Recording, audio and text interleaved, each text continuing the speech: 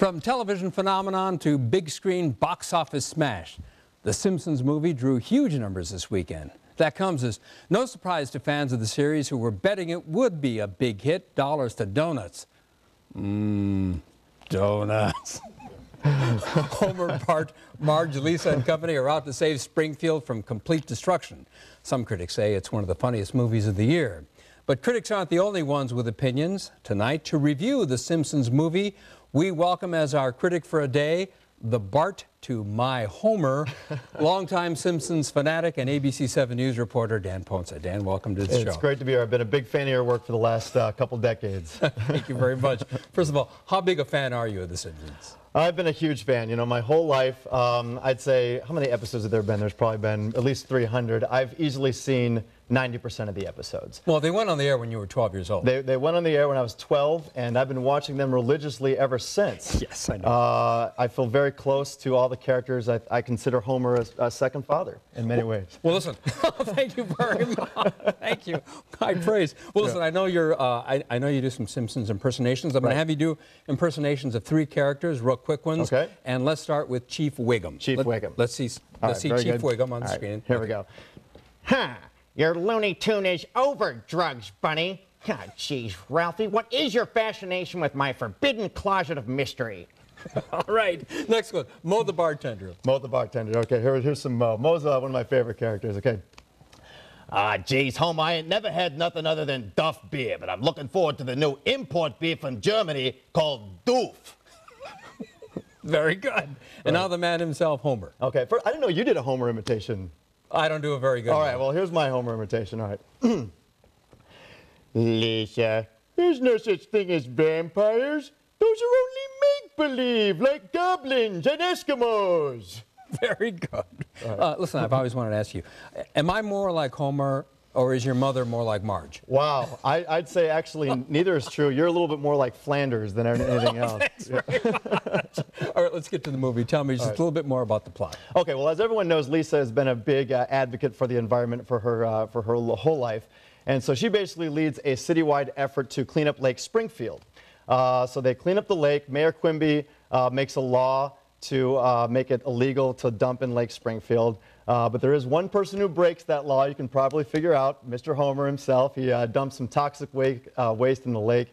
And then the Environmental Protection Agency essentially quarantines off the entire city. All right. And so no one can leave the city. The Simpsons, of course, find a way to leave the city, and then they have to come back and save the whole city. It's a great story.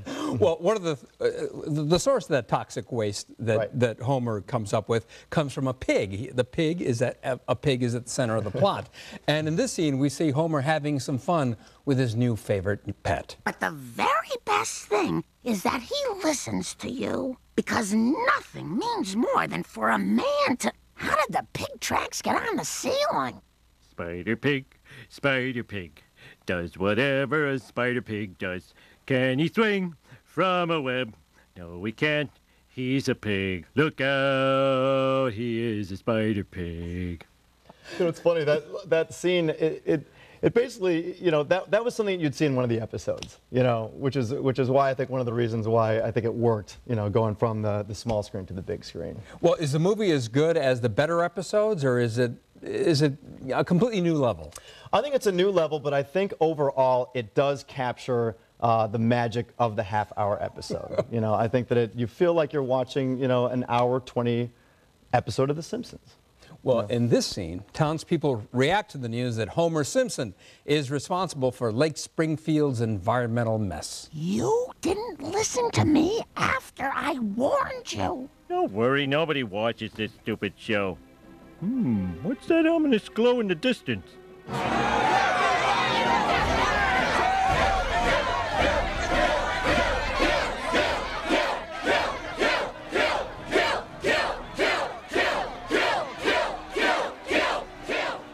Marge, look!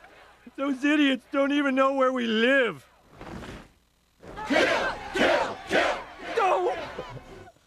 Do you have to be a fan of The Simpsons to like the movie, do you think? I think that you need to have some understanding of the characters. I think that you need to know at least a little bit about the family, but anyone who has been watching The Simpsons their whole lives, as I have been, I think this is required viewing. But I think that it really appeals to every audience. I don't think that you have to be a diehard fan of the show to enjoy the movie. I think it can go both ways. You know, you say that this is like a really good episode, and yet this is a lot racier than the typical TV episode in language and in sort of... Oh yeah, I mean, when I first walked in, I didn't realize that the movie was rated PG-13. You know, this isn't Family Guy, this isn't South Park. You know, The Simpsons, as witty and clever it is, has never been anything more than PG. So I think, though, you know, within the first 15 minutes, you know, I'm thinking in particular of a scene when Bart is on the skateboard. Naked. Naked. You realize where that PG-13 rating came from. Is this a movie that I would have taken you to when you were 5 or 6? I think that it's a family movie. I think so. Yeah. But like I said, I think that in that movie I identified a little bit more with Flanders than I did with Homer, because you're more like Flanders, Dad. Thanks a lot. Thanks a lot. Well, in this clip, President Schwarzenegger must decide the fate of Springfield. I need to know what I'm approving. Absolutely. But on the other hand, knowing things is overrated. Anyone can pick something when they know what it is. It takes real leadership to pick something you're clueless about. Okay, I picked 3. Try again. 1. Go higher. 5. Too high. 3. You already said 3. 6. There is no 6. 2. Double it. 4. As you wish, sir.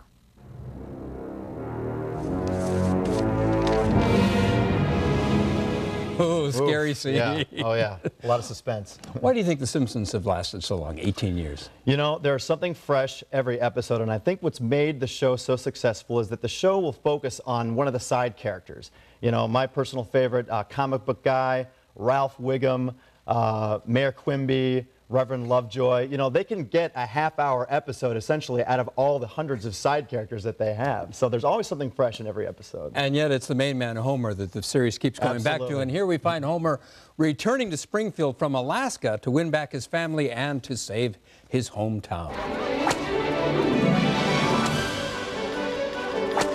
Run! Run! Run! Run! Run! Run! Jump! Jump! And rest! Rest! Run! Run! Now I know we've had a rough day, but I'm sure we can put all that behind us and get... Ow! That's my whipping arm! Oh, why does everything I whip leave me? You know, even if you're a fan of The Simpsons, doesn't Homer ever get on your nerves? He never gets on my nerves. No. I don't know what to say. I love everything that he does. Everything I think that he says, every move that he makes is pure genius. All right. Well, let's see what the professional critics had to say about this. Roger Ebert of the Chicago Sun-Times gives The Simpsons movie 3 stars, saying it's funny, sassy, and intelligent in that moronic Simpsons way. Michael Phillips of the Chicago Tribune gives it 3 stars as well, saying, at times the film appears to have been directed by Itchy and Scratchy. Those are cartoon characters within the cartoon. But in the end, the creators figure out a way to appeal to Simpsons fans, rabid and casual alike. And J.R. Jones of the Chicago Reader recommends the movie, saying it has plenty of laughs, plus an assortment of milestones for fans. All right, Dan, how many stars would you give it? Well, of course, the question is whether or not the half-hour format can carry into the big screen. I think that it was wildly successful. I give it a strong 3.5 stars. I thought some of the political humor was a little lukewarm, didn't like it so much, but the showcasing of the characters, especially Homer, A+. 3.5 stars. All right, good job.